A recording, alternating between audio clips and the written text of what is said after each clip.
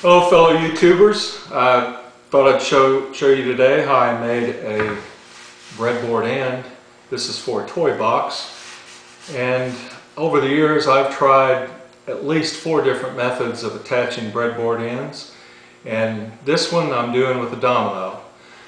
This has been so far the easiest of the methods that I've tried, and only time will tell whether how well this will hold up in the long term. So anyway, I took a few short clips, and I hope you enjoy. Appreciate any comments. Thank you.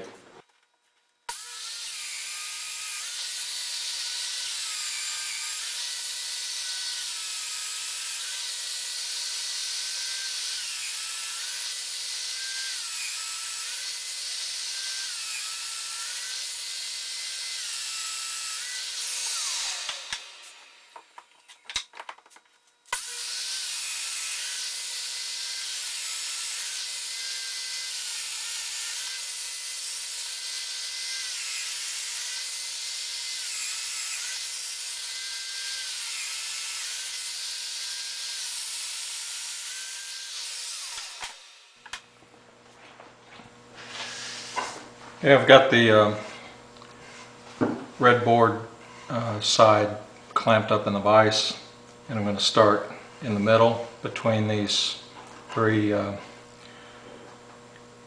tight domino settings, and then I'm going to basically take just a few thousandths of an inch off in the center. It's important to keep this thing as square as you can so you don't get any unnecessary openings.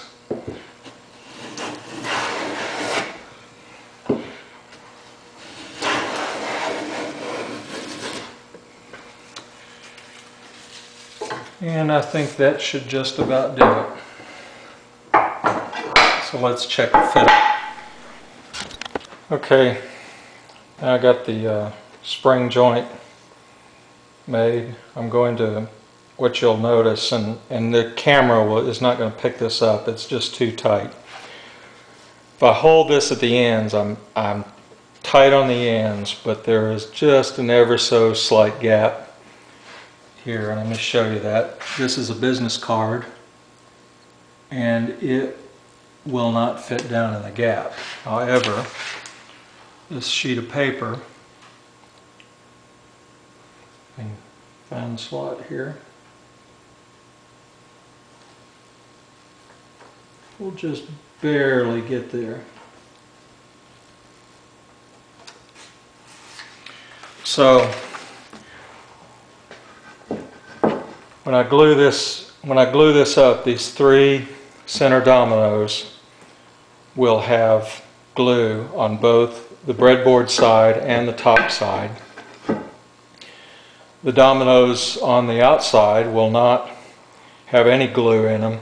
We've got a narrow setting on this side and the outer perimeter on the top, and the wide setting on the breadboard end, and that will allow the top to expand and contract once this is glued up. Okay, I've got some dry fit dominoes here. These have been sanded down, and you'll notice I drilled holes in them.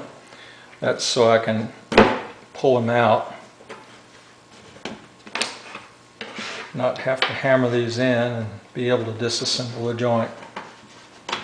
So this is my dry fit.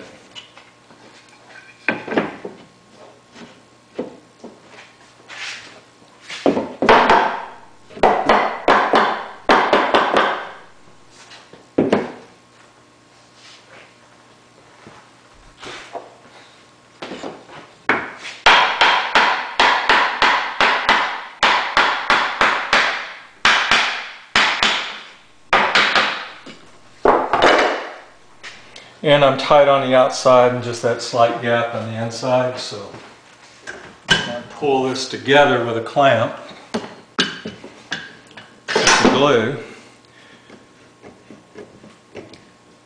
That joint will close up here. It's still tight on the outside, and this will keep the outside ends of the breadboard, I hope, tight across the entire length.